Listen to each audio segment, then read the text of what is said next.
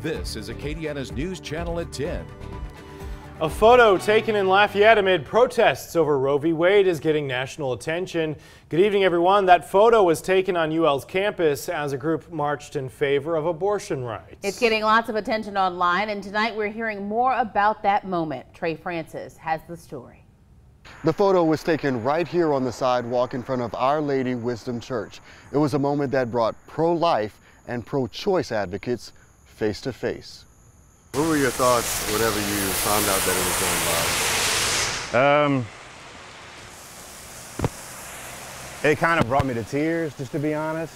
Jacob Cavallero has been a photographer for 15 years, but never expected one of his photos to be shared in social media in this way. There were about 5 guys that kind of just stood in a line with their hands behind their back, just standing there like they were protecting the building.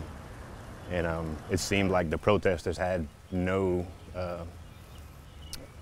they weren't gonna go and do something they weren't supposed to do.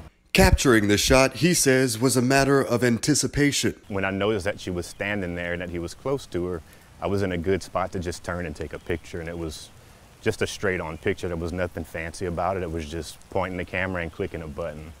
The woman in the photo, Hannah Guillory, didn't want to go on camera. In a statement, she said, "The man in the picture placed his body on mine and ordered that I leave, keep walking, and step back." She says eventually they'll learn we're not intimidated.